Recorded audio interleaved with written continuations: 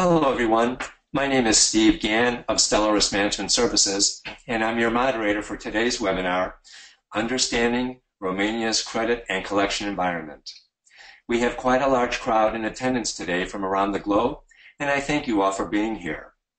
Today's webinar, the first of many under the Bierens Education Series, is sponsored by Bierens European Collection Attorneys. Bierens, established in 1952, is the oldest and largest commercial collection law firm in Europe. With a team of over 100 attorneys and staff, Bierens provides a one-stop shop model for your complete B2B debt recovery process throughout all of Europe. Before starting our webinar, let me take a moment to bring your attention to one item on the control panel on your screen. When you logged in and connected, a little control panel should have popped up on the right side of your computer screen. Towards the bottom of the control panel is where you can send in a question. As we'll be having the Q&A session after the presentation, please feel free to send in your questions along the way, and as best as possible, we'll try to get to all of them. Regarding today's presentation materials, please contact us afterwards, and we'll be happy to email them out to you.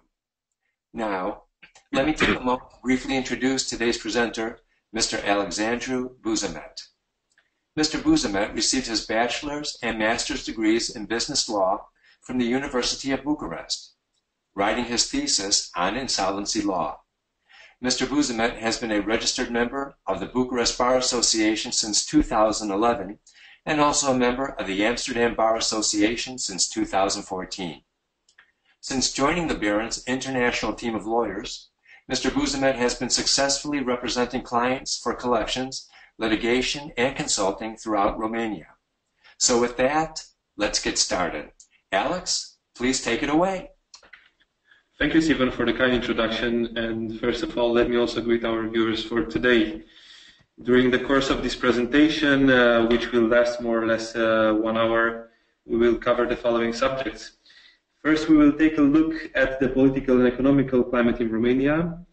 Afterwards, we will continue with subjects which are most interesting for professionals involved in credit management and debt recovery activities, such as having an overview of the legal and judicial system of Romania, taking a look at the legal proceedings, including insolvency and enforcement, also calculation of interest and costs, and last but not least, at the end of the presentation, we will give you some tips of doing business in Romania.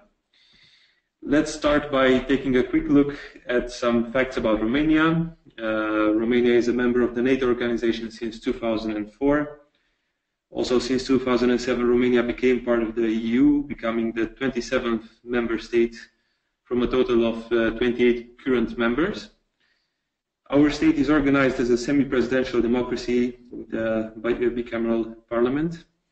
The capital of Romania is in Bucharest. Romania has almost 20 million citizens. Our GDP is of 180 billion US dollars, and our local currency is the leu. The exchange rate of $1 US to Romanian currency is 4.1.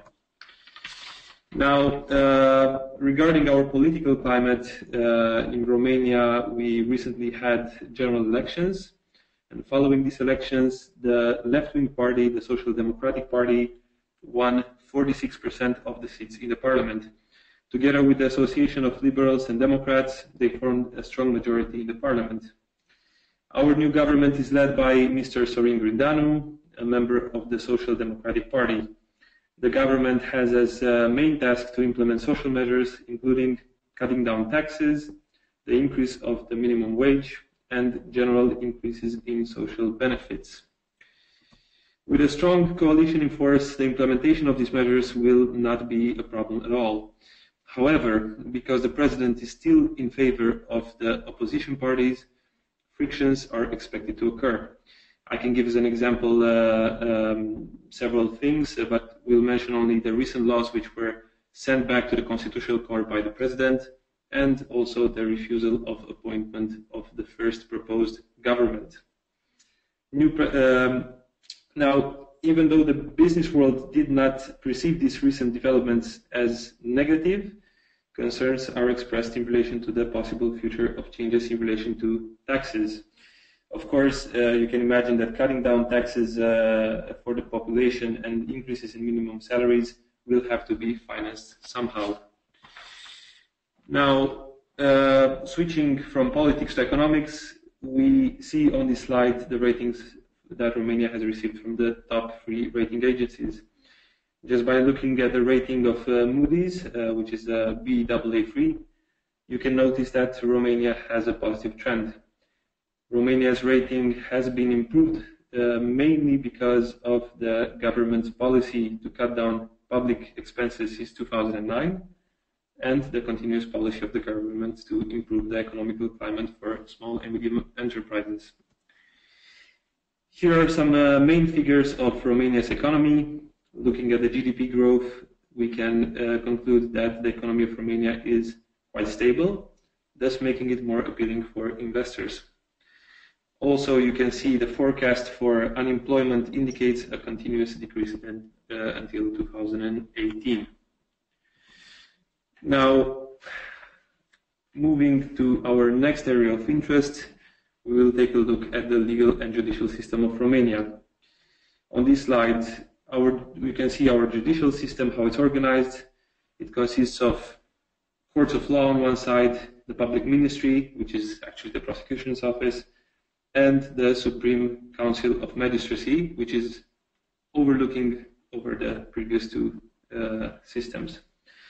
Courts are organized based on the administrative division of Romania. Respectively, we have 42 counties.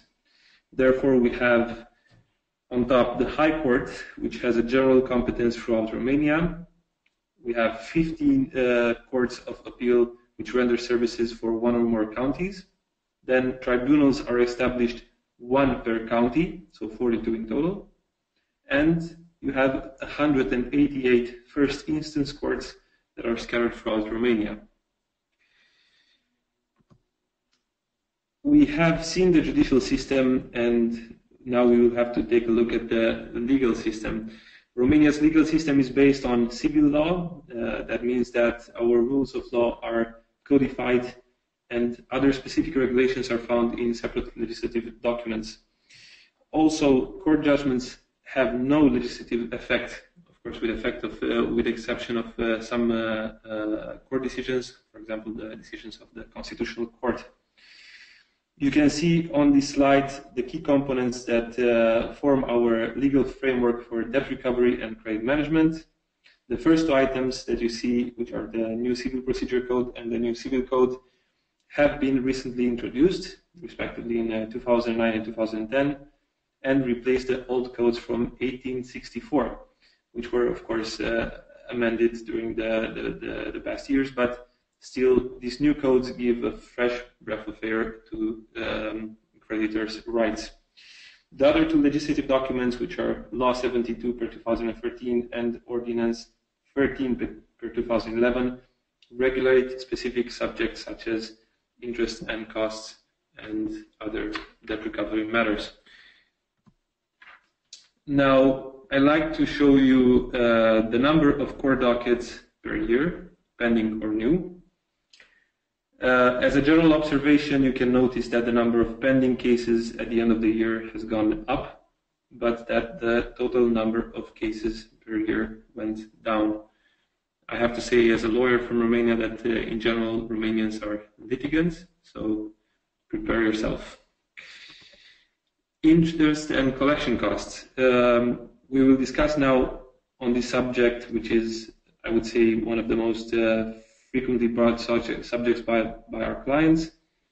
Knowing what are you entitled to ask for is very important, not only because you need to show your debtors that you know the rules of the game, but also to avoid losing the chance of collecting recovering the collection costs.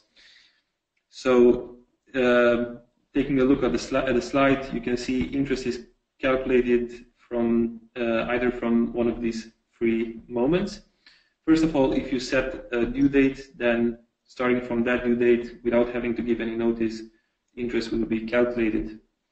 In case no due date was agreed, then you have the interest will start to occur from from 30 days from the date when the debtor has received the invoice, under the condition that the services were already rendered or the merchandise was already delivered. Now, in case the merchandise was delivered at a later date, or the service was rendered at a later date than the date when the invoice was received, then starting from the later date, 30 days will be calculated. Also, as a general rule, payment periods may not exceed 60 days, and in case parties agree to a longer payment term than this, the clause which sets the longer payment term is already presumed to be abusive, and if the creditor complains to court, he might get the clause to be deemed as abusive and annulled. Now, we saw how to calculate the interest, but what percentage do we apply? Well, we have three different scenarios. Now, as legal professionals, we first look at which law is applicable to the contract itself. In case foreign law is applicable to the contract, then the laws of that third-party state will determine also the interest level. In the second option, if Romanian law is applicable, we can have either one of two situations. First of all, if payment was set in a foreign currency, then you're entitled to receive an interest of 6% flat, which will be applied over what is due. And in case payment was set in Romanian currency, then the interest will be calculated as the interest rate of the National Bank of Romania plus 8 percentage points. Now, the last time it was published, the reference rate of the National Bank of Romania was 1.75, so you get 9.75%. With regards to costs, of course, aside from interest, creditors are entitled to receive compensation for costs, in principle for all of them, but you do have to bear in mind that you need to both justify the costs and you also have to be able to prove that you affect these costs.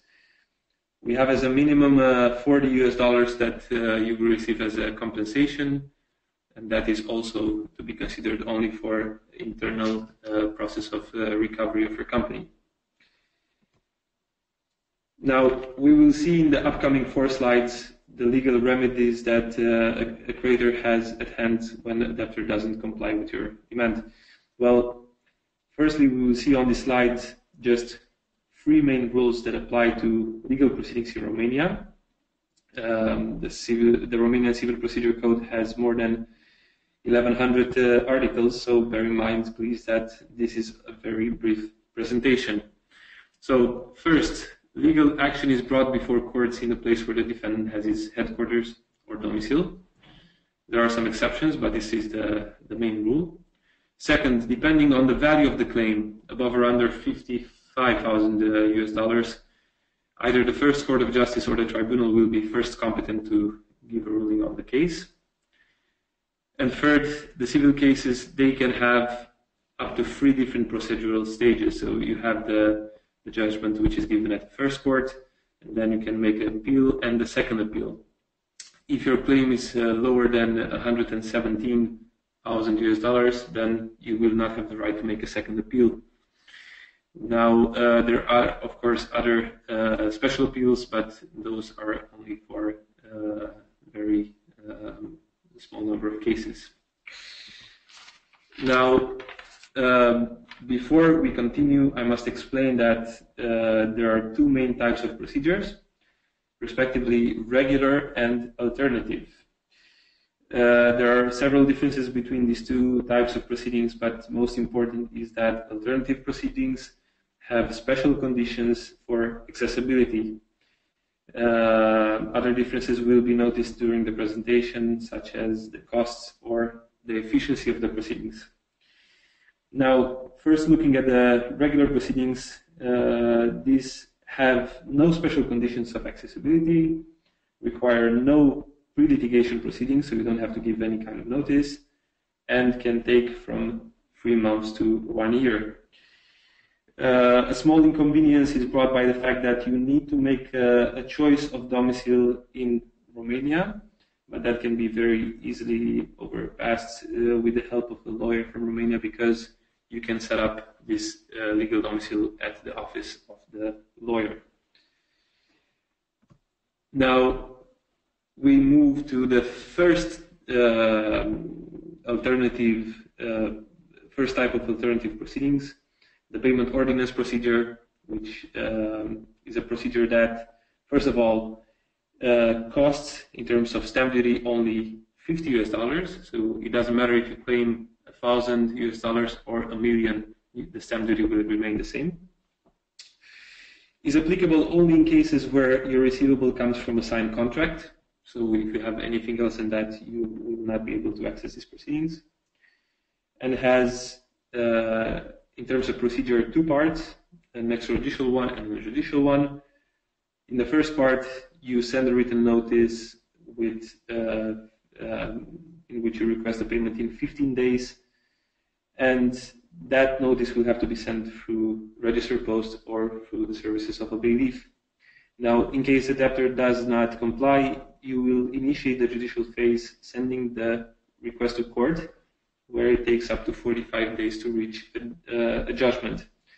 All in all, in average, it takes up to 90 days to get a judgment. Now, in case the court finds the request grounded, the past judgment will be immediately enforceable. That is, even if the debtor makes an appeal. As you will see a bit further on, costs are significantly bigger in comparison to the costs of this procedure are very low in comparison to the ones of regular proceedings. We're moving on to the second form of alternative proceedings. I would say that this one is not used in the business world so much, mainly for two reasons. First of all, these proceedings apply only in cases where the receivable is of maximum $2,350. Similar to the payment ordinance procedure, it takes up to 90 days to obtain a judgment, and the procedure is based on standardized forms. So basically, the claimant and the defendant will interact only in a separate, special form and not freely. In terms of method of proof for these two alternative procedures, with regards to the payment ordinance procedure, you will use only written documents. And with regards to the small claims procedure, you can use also other forms of method of proof, but they will have to be reasonable in terms of costs to exercise them. Now, let's take a look at how much it costs in terms of stamp duty to go to court. As you can see on the top part of the slide, those are the taxes which are applied for filing a regular claim to start regular proceedings. And on the lower part, you see the stamp duty payable for alternative procedures. It is easy to oversee the costs for regular proceedings are way higher than for the alternative ones. It costs $10 to $40 to make use of alternative proceedings, while with regular proceedings you will pay a percentage of the value of the claim. Also, in general, stamp duty, you have to know the stamp duty is owed in advance, and in case you fail to comply, then the claim will be annulled. The debtor will not even receive notice of your claim. The court will just dismiss it. Now, because companies can also go bad, we cannot avoid the discussion on insolvency. First, you will have to understand that companies that are declared insolvent will go first in a general observation period, following which the company can go either into restructuring proceedings to be put back on track, or it will go into bankruptcy proceedings. With regards to the duration of the proceedings, only restructuring proceedings are limited for a period of 3 years, and you can ask for an extension of 1 year more if the request is grounded. With regards to the conditions, as a creditor, your receivable will have to be in following. It will have to be older than 60 days. It will have to be at a minimum value of $9,350. Now, you can join action with another creditor to reach this limit. And also your receivable will have to be uncontested, liquid, and due payable. The first and last one I think you understand. With regards to the liquid, I'm going to explain a bit. Liquid means that your receivable is available in money. Now, with regards to the documentation, you will need, as with any other claim, the contract, invoices, and proof of delivery. All these documents will have to be deposited together with the claim, and they will have to be in Romanian, translated via the services of a legal translator. Now, it can be also that you will not be required to have all these documents. It is the legal duty of the debtor to declare known creditors. And if you are a known creditor, it's the duty of your lawyer to check if whether or not you were declared already, and in that case you will have an easier job to get your claim registered. As with any other proceedings, you have possible difficulties such as lack of proper documentation or opposition from debtor or third parties. Again, your legal assistant will have to give you proper assistance and advise whether or not you're having a solid case. With regards to the costs, please consider that a lawyer will charge approximately $2,000 in average. Translators will charge $3-4 per page, and that is in Romania. Stamp duties of only $40, and most important, no, the court may set a bail up to $9,500 in case the court fears that your claim is abusive. The effects of opening insolvency proceedings are vast, but the main effects are all enforcement proceedings are stopped, so we will not be able to do anything anymore through the belief. All creditors must join the proceedings, and here I have to give you a warning. The moment you hear of a debtor going bankrupt or you receive such a notice, there is a certain deadline, which is more or less a month, in which you will have to register a receivable. If you fail to do so in the given time, then you will lose the right to recover the claim, even if the debtor goes into restructuring and then comes back healthy. Also, the activity of the debtor will be either run under the supervision and control of the curator or directly by the trustee. On this slide, you can observe the number of bankruptcies, number of bankruptcy dockets per year. Of course, following the economical crisis that took place in 2008, a lot of companies were declared bankrupt. Comparing 2012 with 2015, we can see that now we are having half of the number of bankruptcies, and this only shows that the business environment in Romania went through a process of cleansing up to, and now only the healthy companies have remained active. Moving on to enforcement proceedings, we will have 3 different tabs. Here I will speak a bit in general of enforcement proceedings. First of all enforcement proceedings are done by bailiffs, which are appointed by the Ministry of Justice. Their offices are set up independently from the court, and they are, of course, under the supervision of the court, but with them you will have to interact directly. Enforcement proceedings are initiated only based on enforcement titles, which are listed by law, and these are definitive judgments, and by that you have to understand judgments which have passed the first appeal, and also non-definitive judgments which are provisionally enforceable. And for example, the payment ordinance procedure, when you receive a judgment, that's appealable, but the enforcement effect starts immediately. Authentic titles, so documents concluded with the notary's office, are also enforceable. Credit instruments such as promissory notes and checks.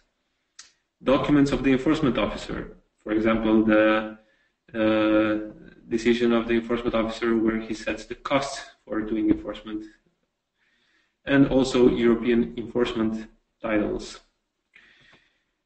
Now, we will split the slide on enforcing a judgment which comes from another state of the EU and judgments which come from third party states, because our system makes a big difference between them. So EU judgments, if a judgment is given in a member state, it will be enforceable in Romania without any declaration of enforceability being required.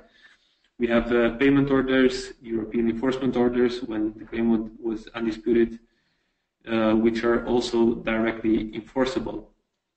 Last but not least, you have to consider Romania is a signatory of the New York Convention on the Recognition and Enforcement of Foreign Arbitral Awards. So if you have a judgment following arbitration proceedings, we will recognize it and enforce it in Romania without any problem. Now, moving on to a slide which I think is more interesting for our listeners from the United States.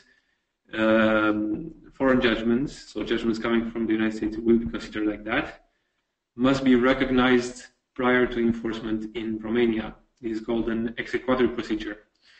The court proceedings will take place at the tribunal from where the debtor has its headquarters or domicile, and in case we cannot determine it, it will be with the tribunal of Bucharest. The debtor will be summoned, and he will have to appear before the court to give an explanation and try to defend himself. You will need to have the following documents to be able to proceed, and also, therefore, they will have to be apostilled and translated into Romanian. So you will have to have a copy of the judgment, proof of the fact that the judgment is final, and also a copy of the proof that the service of the claim was done in a proper manner, so the debtor has received the debtor's right of defending himself was respected. Now, I mentioned earlier that promissory notes are enforcement titles, and yes, this is very important because promissory notes, which in general are known as payment instruments, are also used as a form of security. Now, as indicated earlier, promissory notes have the advantage of being enforcement titles, thus granting to its possessor the possibility to initiate proceedings, enforcement proceedings immediately. They can be issued in blank, and with that you will have only two conditions. First of all, that the promissory note bears the signature of its issuant, and that the intention of issuance in blank was obvious, so either given expressly or tacit. Now, this can either come from the contract, which has as a ground of the receivable which is secured, or it can also be as an indication on the promissory note itself, between brackets, given in blank. Very often the promissory note will be also guaranteed by the shareholder of the debtor company, making the shareholder jointly and severally liable for the payment of the debt. Now, as a final note, please be careful, the promissory note must be deposited with the beneficiary's bank within 3 years from the date of its issuance. If you fail to meet that deadline, then the promissory note will lose its effect.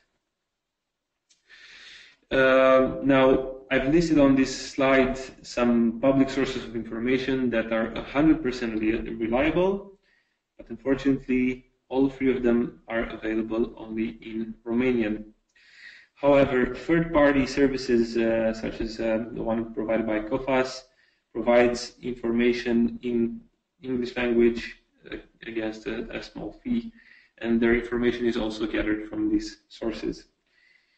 Just for reference, you will have the websites of the National Trade Register, which gives information on companies. Secondly, the Romanian Ministry of Finance, which has balance sheets and also indicates debts towards public institutions. And lastly, the Romanian Ministry of Justice has a web page where you can see court dockets. Now, on a different kind of note, I want to give you some information on what is the specific business behavior in Romania. Now, first of all, Romanians are very often considered polite. We very often, we're using, when we're meeting somebody new, the family name, and we're quite strict. No hugging, no other gestures. We just appreciate a firm handshake, and that's it. We are the kind of people that speak more on the phone than we do email correspondence. So in case you want to have a first contact, I would recommend you to use the phone first. If you attend a meeting, consider that very often it's formal, it's very formal, and we do not exchange gifts. Gifts are usually exchanged with friends, people that you know for a longer time. With regards to contracting, you have to be aware that almost all our contracting is done in written form and is very, very formal and strict. We have a general rule of law that anything that goes above $50 has to be done in written, otherwise it's not valid. And also when it comes to going to court, having a stamp on a piece of paper or having a very clear contract makes a big difference. Now, during the negotiations, I have to admit, even for myself, Romanians are very direct and will always aim to be most effective. So prepare yourself during the meeting for decisive interactions with Romanians. It's also to be noted that we are fond of having several stages of negotiation. So if you don't cut a deal during the first meeting, don't be scared. It's normal that you will have to give it a couple of tries until you will reach a final agreement. And that concludes it, and I will give the moderation back to Stephen. Alex, thank you so much. That was a very informative presentation, and we have so many questions that have come in. We'll try to get to all of them.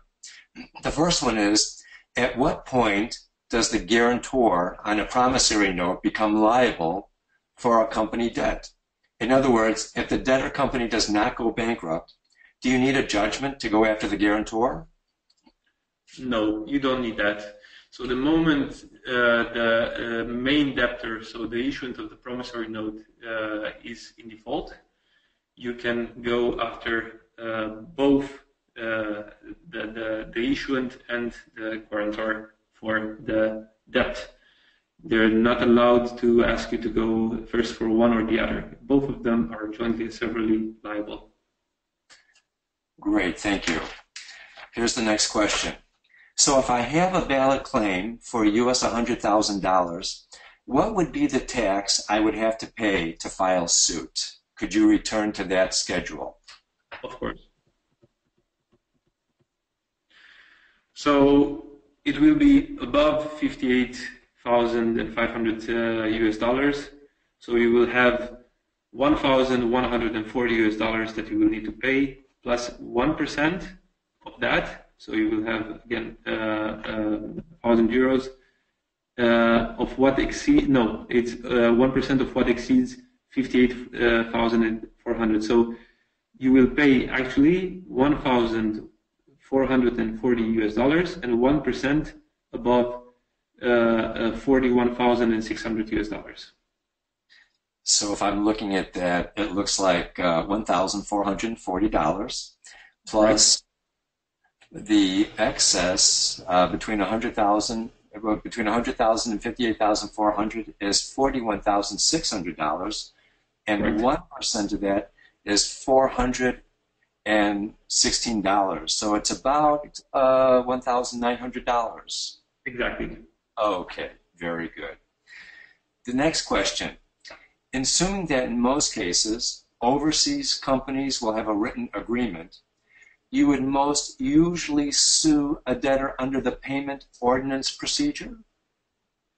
So again, in all our cases, we look where we have a competence, legal competence to go to court. It's very often in all contracts today that we have choice of law and of competent court. In case that would be Romania, then yes, I would first go through a payment ordinance procedure, and the reason is very simple. If I have a contract, I will always choose to pay a stamp duty of only 40 euros to get a judgment which is immediately enforceable, rather than to go through regular proceedings which take a lot more time, of course more than 90 days, and also I have to pay a stamp duty, as you've seen, which is a percentage of the value of the claim. Thank you. Here's our next question. Are there collection agencies in Romania? Is there a credit and collection association or a formalized industry? So, of course, we have collection agencies in Romania. I would say that within the last years they made kind of a bad name for themselves because of some practices. There is also an association for debt collection. It is not mandatory, as I know, to be part of one of those associations, and also their rules which they issue, they're bound only the members of the association, so ones which are voluntarily attending the association. Very good. Here's our next question. Is factoring receivables a common practice in Romania? Yes, I would say it's done by a lot of companies. Okay, thank you. Here's our next question. In the U.S., the Fair Debt Collection Protection Act, or Practices Act, details what collectors can and cannot do, especially on consumer claims. In reference to your law 72-213, does this law detail what collectors can and cannot do when it comes to collection activities? No. So in Romania, there is no law that regulates collection activities, and for that reason, it happens sometimes that these collection agencies make abusive acts, and that's why I said that there are also some negative.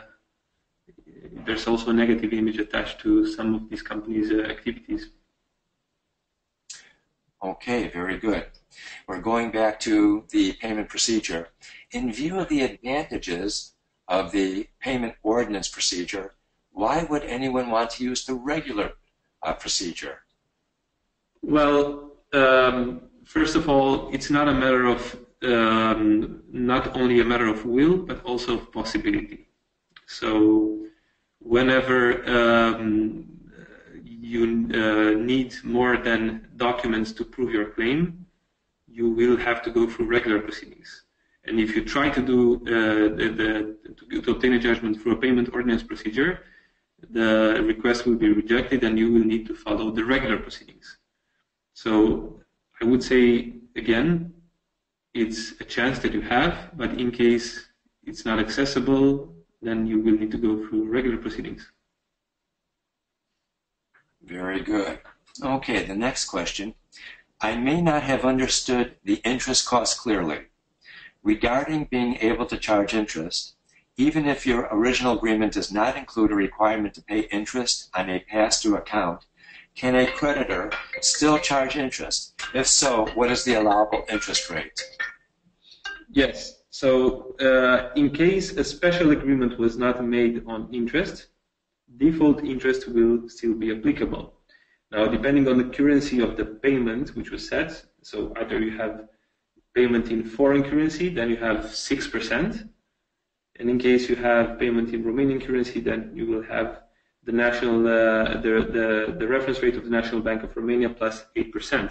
So it doesn't matter if you didn't set already that your counterparty will have to pay interest. That's already applied by law.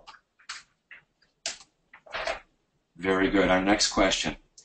Could you explain again what is an abusive request? How do you define an abusive request? Well, let me just go back to the slide where I speak about the abusive request. So, strictly referring to these bankruptcy proceedings and which case would be considered as an abusive request, let's say that a creditor will meet the requirements which are indicated here. So he will have a minimum value of 9,350, receivable is older than 60 days, and his debt has these qualities, but still the debtor is not a company which is insolvent. And by that I mean that the company has sufficient liquidity to cover outstanding debts. Then that claim will be considered as abusive. I'm going to give just a small example. I don't know if you know the company called Metro Cash and Carry. It's a large agro supplier from Germany.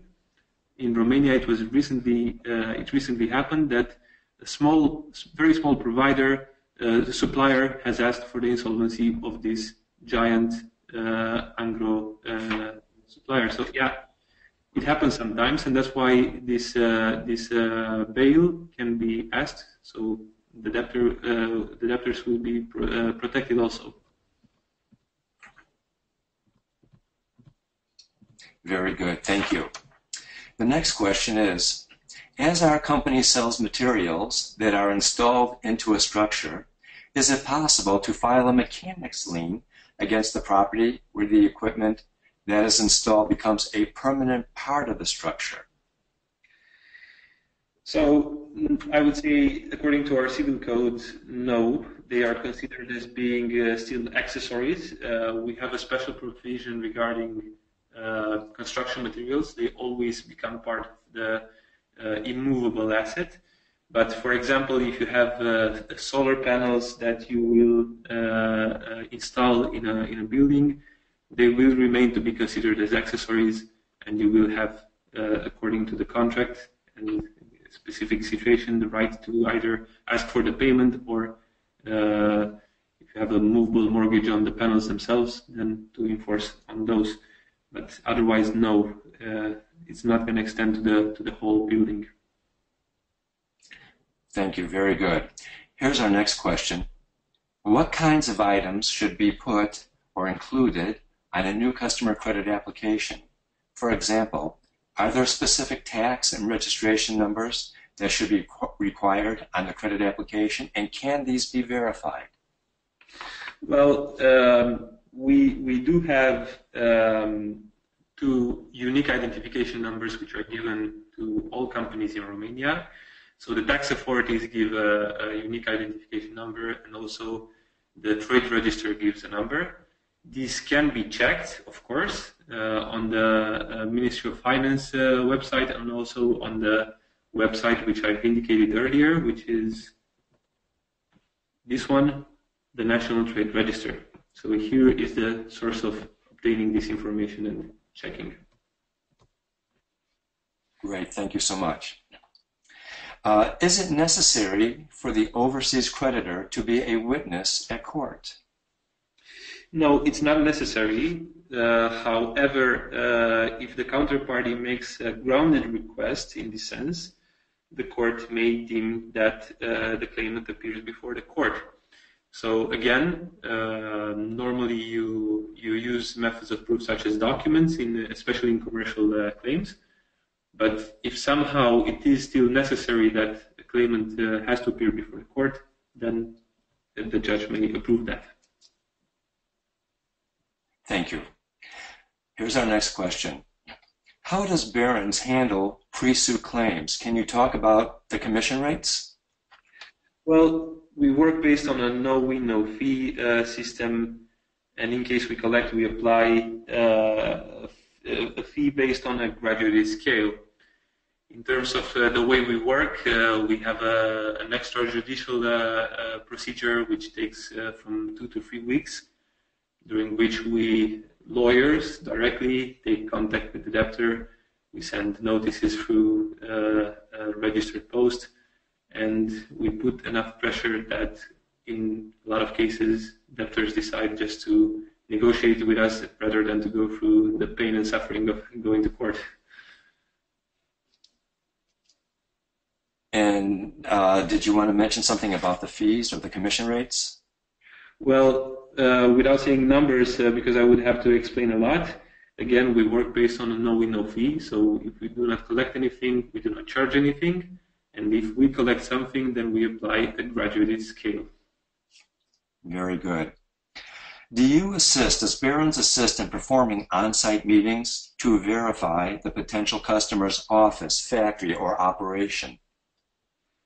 Well, lawyers are not allowed to perform these activities, excepting, of course, meetings, which we can assist on. But with regards to the others, we can use third parties' services to assist in this sense. We have the next question. You've mentioned two unique ID numbers, VAT and trade register. Which of the two is most frequently used when you want to ask for a credit check? I would say the VAT number. And why is that? Well, because first of all, it's shorter, so a lot of people like to use that, and also a lot of systems that I use, they always check this number. It's also international. VAT can be checked through also the VS system. So, for example, if you have a company based in Romania, a creator from a different state can also check in international organization websites if VAT number is validly issued by that state, whilst the registration number given by the trade registry is more local. Okay, thank you. Here's our next question. I actually have a claim against a company in Bucharest that seems to have disappeared. Does Bierens provide skip tracing services? Are there skip tracing firms in Romania? Well, we have investigators, but again, this business is not so evolved. We, Bierens, we can assist clients in the process of identifying the companies and the whereabouts of associates or managers of the company. Mainly we do that through checking the public registers, and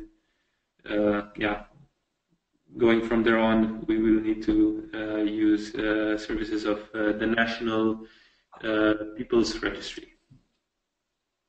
Okay, very good. The next question. Is insuring receivables a common procedure or a common practice in Romania? Well, I would say that it depends on the on the size of the company. With medium and large companies, it's practiced. With smaller ones, no, I think not. Okay. Going on to the next question. I may not have understood the interest costs clearly.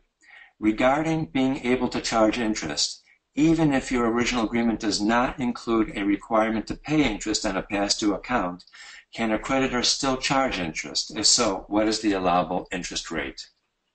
So, as I mentioned, even if you don't have in the contract included a special clause regarding interest rate, you will still be entitled to collect it based on the law provisions of the law.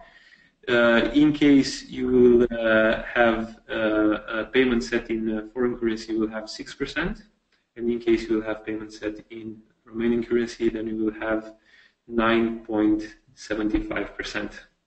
And that is, again, even if you don't mention anything about paying penalty interest for being late with a receivable. Great, thank you very much. If a company has declared bankruptcy and we take them to court, and the court found that the company was not registered with the country, with the authorities, and they left the country, how can we recover the debt? Yeah, well, this is a very complicated situation. If you're saying that the company was not actually registered, then you're not speaking about a company. You're speaking only about individuals which acted in a criminal way, and then you need to follow the individuals themselves. That task, again, is something special, and from case to case we can give some advice. Yeah. Okay, thank you. The next question. In Brazil, there is a formal arbitration resolution system in our country. Rather than going through the court proceedings, If the creditor and debtor voluntarily decide to use an arbitration setting in which the result will be legally binding, is that possible in Romania? Can you explain? Yes. So Romania's Civil Procedure Code regulates arbitration proceedings through if you agree with an arbitral clause that you will give exclusive competence to an arbitral court, then that clause is binding for both parties. By that I mean that they will have to, in case of any dispute, to hand over their claim to the arbitral court, and the decision of the arbitral court will be enforceable. And as I mentioned also, Romania is part of the New York Convention, so even judgments given by arbitral institutions from foreign countries, they will be recognized and enforceable in Romania. Very good, thank you. Are there any banking or overseas remittance restrictions within your country? No, payments effected through the banking system, they have to be accompanied by proof of their cause. So in case a debtor wants to make a payment, he just needs to attach a copy of the invoice or of the contract to show the purpose of the payment. Very good. Next question. Is payment by credit card a common method of payment when doing business-to-business transactions? From what I've seen, no. Payments are usually made through bank transfers. Okay, very good. And the next question is, can you go back to the slide on business considerations in Romania, the last slide? Right, yeah. And how the last statement says, several stages of negotiation are commonly used in order to reach an agreement. From beginning to end, generally, how long does this process entail? Well, of course, it depends, but normally when you're having a business and you're having also lawyers involved, it's very often that you're going to have a first meeting in which you set the commercial conditions, and then you will have lawyers working behind these contracts for some period of time. And then you will have a second stage of discussions through emails on whether or not you agree to what happened. And you will have a third meeting again if some differences exist. And in the end, the final meeting with the signing of a contract. So it's not that easy that you're going to have just one meeting and during that meeting you're going to agree on all points. As I said, Romanians are direct and they will try to be effective. So also having that in mind with all the formalism that we have in Romania, I would say that there are a lot of points to cover and discuss. So I'm expecting it always to take a couple of meetings to reach an agreement. Very good. The next question, maybe a little bit of a difficult one. In view of the political situation in the Middle East, in Turkey, in Russia, in the Ukraine, has this been affecting the economy of Romania in any way? Well, I would have to give only my personal opinion on this. I'm not a specialist in politics, but from my opinion, no, it hasn't affected. Unfortunately, we don't have a very solid business cooperation with Russia. Most of our business activities are done with Western Europe. So, yeah, we were not so affected, actually. I think, again, my opinion. Okay, thank you. Here's the next question. What is Romania's largest, or which country is Romania's largest trading partner? Yeah, well, from Europe, I think we do a lot of business with Germany, and also Italy. I will have to check, though. I would say Germany is always a strong commercial partner. Going on. In the U.S., a countersuit is sometimes used as a strategy to thwart a creditor's suit or force a creditor to accept a much smaller settlement. Is this strategy common in Romania? Well, I would say no. If you have seen before, any claim, so including the counterclaim, will be subject to payment of a stamp duty. Therefore, it's very easy to understand why somebody will not make a counterclaim just for the sake of it. Okay, I'm going to have to just give you one more question. We have several others because we're coming up to the end of the hour and we have to wrap it up shortly. Yes. Let's see, where is that question? Is how long does it generally take to obtain a default judgment? Well, it depends on the type of procedure. Again, if you're going to regular proceedings and you're not having a very difficult case, obtaining a default judgment will be sometimes 3 months. Now, if you're going to alternative proceedings, I would say that it's almost always 90 days or even more, because these proceedings are limited by law, and sometimes with the process of service of documents, it might push this term a bit above 90 days. And that is it. Thank you, Alex. We actually have several more questions in the list, in the queue. I'm going to have to wrap it up here, and what I'll do is send those questions on to you, and then you can respond to each individual as soon as you can. Before we end today's session, a couple of quick items. First, please feel free to join the European Legal, Credit, and Debt Collection Forum discussion group on LinkedIn, which now has about 1,200 members. We have many credit and collection risk professionals, and you will find our discussions and comments to be quite informative and valuable. Again, the name of the group is the European Legal, Credit, and Debt Collection Forum. I would also like to mention that the Bierens website is bierensgroup.com. That's Bierens group.com. As part of our webinar series, about once a quarter, we'll be profiling the credit and collection situation in another European country that we believe will add value to your international sales and global credit risk management needs.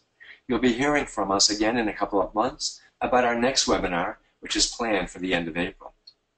Finally, you'll be receiving a thank you note from us that will contain all of the contact information of our presenter, Mr. Buzamet, for your reference. By all means, please feel free to contact him regarding any questions, comments, or needs that you may have. Alex, thank you so much again for a very informative presentation. And to everyone from around the globe, we've had quite a large attendance again today. Thanks so much for being here, for joining us, and I'll now be ending the session. Thank you very much.